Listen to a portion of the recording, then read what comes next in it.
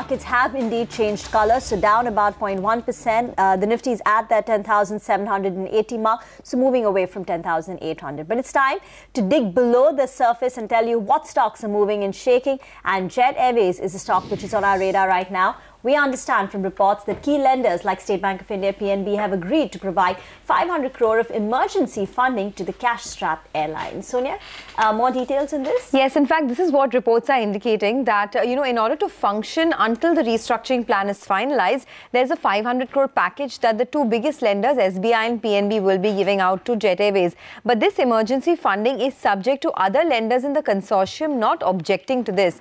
The funding will only be until the restructuring terms have been finalized. Now remember, SBI is the largest lender to Jet Airways. It has an exposure of almost 2,000 crores.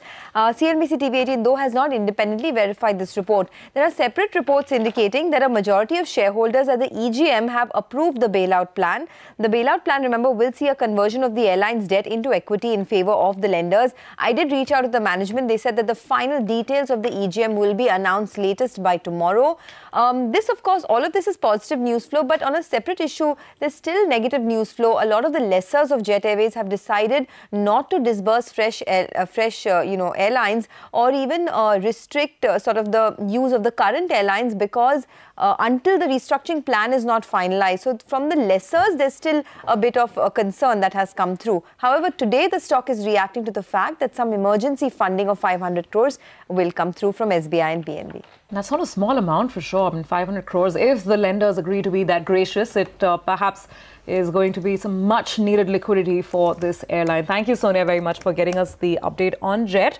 Let's move to the next stock that's on our radar. And this one has been soaring away over the last couple of days. Let's get Reliance Nippon on the screen first. As of now, it's still holding on to big gains. In fact, I'm talking 8.5%, 9%. Not just Reliance Nippon. Look at what's happening to Reliance Capital as well. In fact, the entire ADAG group is once again swinging on the upside.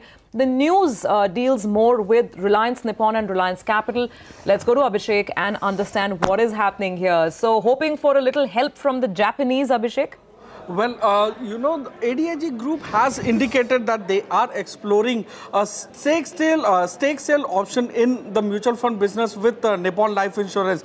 To put things into perspective, both Nippon Life as well as Reliance Capital hold about 42.88% each in Reliance Mutual Fund. So if Nippon actually buys out the 42.88% in Reliance Mutual Fund, about 26% stake sale may trigger an open offer. If you look at the public holding, it's at 14.24%. So the acceptance of buying out the entire public option is also there.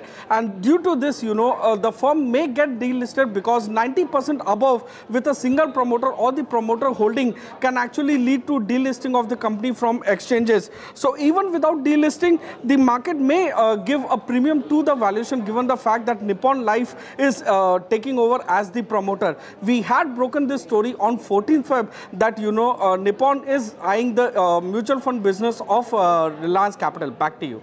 Thank you, Abhishek, for that. And the stock of the day today is Kotak Mahindra Bank, albeit on the way down. It's the top Nifty loser.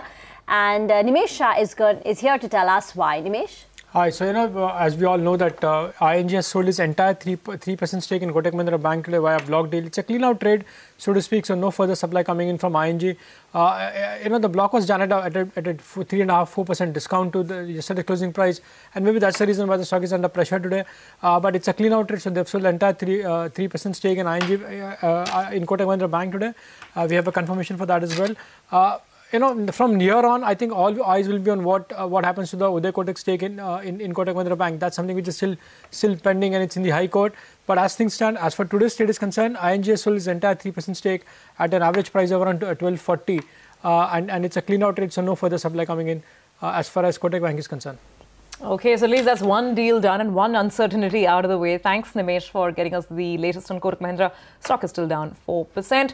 Let's look at some of the other movers and shakers. Anisha is looking at everything that's happening in the broader market. Anisha, what's on your list? Hi, Surabhi. Good afternoon. I'll start with GVK because that one is seeing a double-digit gain, up anywhere between 15 to 20% after reports suggest that Adani Group might be interested in picking up around 23.5% stake in the Mumbai airport business. Now, remember, this this stake currently is held by some South African entities, and given the valuations and the expectations, GVK is also moving higher. Moving on to the other news, and this one is on the defense sector. Remember, Aero 2019 summit is going on in Bengaluru, and a lot of memorandum of understandings and MOUs have been signed by a lot of defense companies. Today in focus are stocks like Bharat Electronics, BEML, as well as Dynamatic Technologies. Lastly, keep an eye out on SIS Technologies as well, because they have made a small acquisition. They are looking to pick up 51% stake in platform for group company, and they are going to pay up around 6.5 crores for the same. So small acquisition, but the stock is excited. Back to you. Absolutely. Thanks so much, Anisha, for joining in. A quick recap then of the top buzzing stocks at noon. Kotak Mahindra Bank, Jet Airways, Reliance Nippon Asset Management, Reliance Capital. In fact, the entire ADAG pack, GVK Infra, Adani Enterprises, BEL, Dynamatic Technologies, BEML, and finally SIS. Let's